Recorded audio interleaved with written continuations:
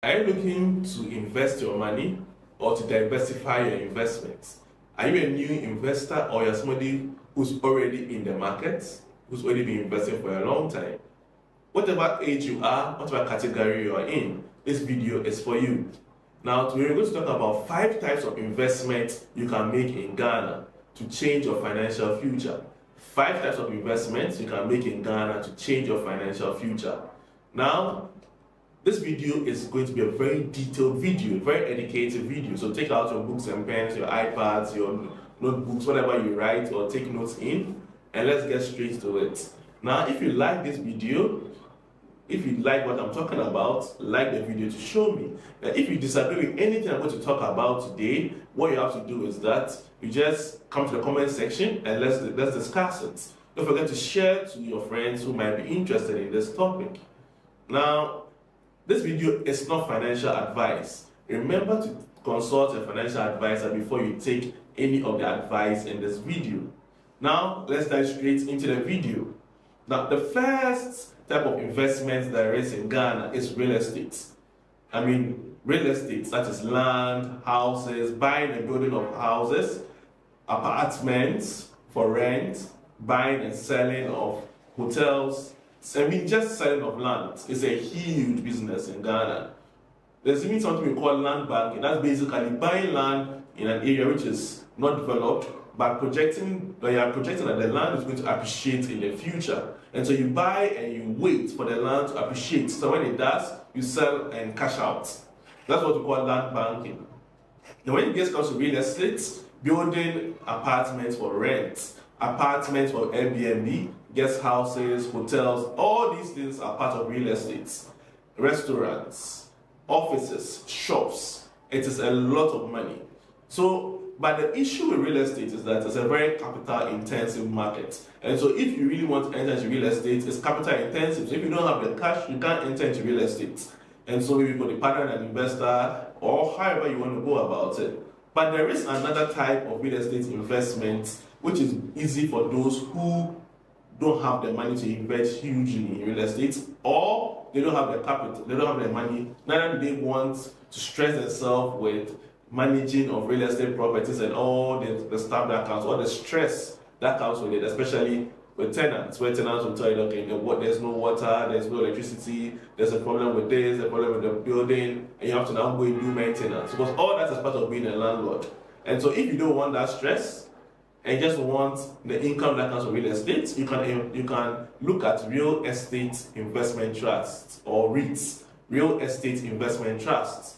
REITs give you it's an investment package that allows you to invest into real estate properties without having to own them yourself.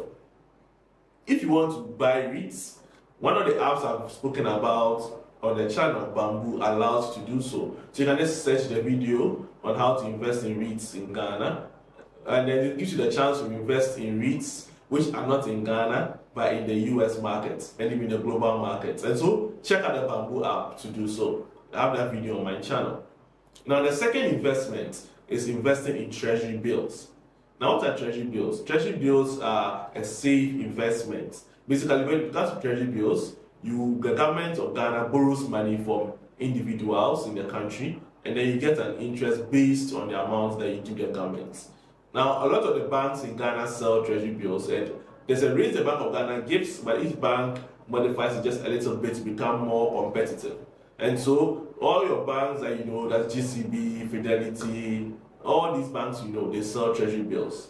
But these days, you can also buy Treasury Bills using Momo. And so, I have a video on that on the channel. You can check it out, how to buy Treasury Bills using mobile money. It's very simple, so you don't need to walk into the bank to do so with your phone. You just dial. But unfortunately, right now, it's only available on MTN, so sorry for you guys who don't have MTN. But if you have MTN, then you can easily do this. Now, why would you want Treasury Bills? They have 91 days Treasury Bills. You have 182 days Treasury Bills. At the time I'm shooting the video, the interest rate is around 28%. And so, you can do the calculation yourself. If you put 1,000 cedis in it, how much are you going to get? Now remember that this interest is per annum, which means it's for 1 year. And so if you take out the money before the 1 year, it means that you're not going to get this interest. You're not going to get that interest rate. You get it as to be calculated up to the duration you kept the money in the investment. You're not going to get 28% take your money out before the annum. Now, Treasury bills is a safe investment. That's why people like it, and then the interest rate is also good. And so you can start small and then be building it up as time goes on with Treasury bills. Now let's go to the third one, which is farming and agribusiness. If you watch my channel, you know that we have an agribusiness playlist where we spoke about how you can invest in agribusiness, the different crops you can grow, and then the amount of money you get from growing them. Agriculture is the backbone of Ghana's economy. So because of that, Ghana as a country places agriculture at the forefront of the economic activities which are done here. And then Ghana has a lot of arable land. And so anybody who is now coming to the country as an investor can look into agriculture. And there's a gap. The gap we have in Ghana is that majority of our food, our vegetables, are all imported. And so anybody that can produce them locally at a good scale, if you time the market right, you're going to make a lot of profits. The only problem with agriculture is that you have to bear in mind that, there are climate issues. That is that the climate is changing. So maybe at the time you might be expecting rainfall. Rainfall might not fall. And when it happens, you lose because you know that crops need water to survive. And then you also have to bear in mind about labor and so many other things. I have a video coming out on the mistakes that you are likely to make as a farmer, as a first-time farmer, so you can check out that video to avoid making those mistakes. But agriculture is a very good sector, it's a promising sector, it's a great future. And so if you are looking to do agriculture, it is something I will encourage you to do. Just bear in mind about the risk. But there's also another side. You are watching me and then you're not in the country, and then you want to still invest in agriculture in Ghana. There are companies that allow you to invest in agriculture without necessarily having your own farm. What they do is what you call it crowd farming. Basically, they allow you to give money to a farmer to invest for you, and then you share the returns. So that company is called Grow For Me. So if you look at the screen you see there, you can check them out, go to their site and check them out. I think some of the projects they have on there currently are maize, soya, I saw soybean. So you can check them out. Basically, you invest in their package, they tell you how much you're going to get at the end of the farming season. They sell the produce, then you get your share. It's simple. And so that way, you can still invest into farming without necessarily going there. Because, like I said, one of the problems that new farmers will make is not having the knowledge. And the knowledge about farming is everything. If you don't know, you don't know, and then you lose out. You lose a lot of money for not knowing. And so if you are able to get a company that allows you to do so, you can take advantage of it. But if you also want your own hands-on experience, you want to get into the farm, you want that whole vibe, that whole experience, to get the knowledge yourself, then you should do it yourself. If you need help too in this area, you can contact us. We'll help you to get started up in farming in Ghana. Now, the fourth type of investment is stocks and mutual funds. Now, basically, having a stock is having ownership in a business. In Ghana, we have the Ghana Stock Exchange, which is doing quite well. There's a video we have on the channel about how you can invest in MTN shares using mobile money. That is there. But typically, if you want to buy shares for any company, you need to go to a broker to do so. And so it makes it a bit cumbersome for somebody who has not invested in stocks before. But thankfully, now there are now apps that do all those things.